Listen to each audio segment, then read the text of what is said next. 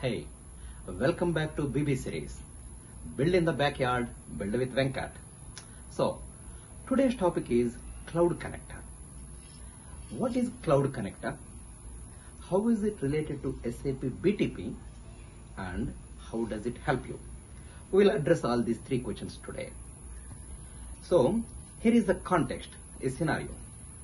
You want to build a mobile application using SAP Build Apps, which is on SAP BTP Platform.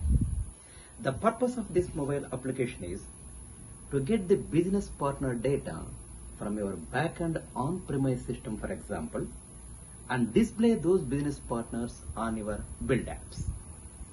So the point is, normally, your on-premise system is behind a firewall, meaning that third-party applications like SAP BTP Platform cannot directly get access to your on-premise system and get the data. So, to address that gap, Cloud Connector comes into picture. Now, this is the architecture. Here is your SAP BTP Platform. Here is your on-premise backend system, and here is the Cloud Connector. So what you do is,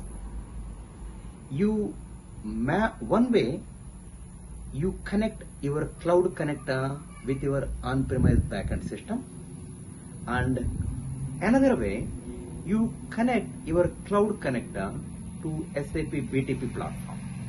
So this is the bridge between BTP Platform and your on-premise system. So when you are sending a call to get the data from your on-premise system, the call first goes to the Cloud Connector and from there to your on-premise system. That way, this is the bridge between these two environments.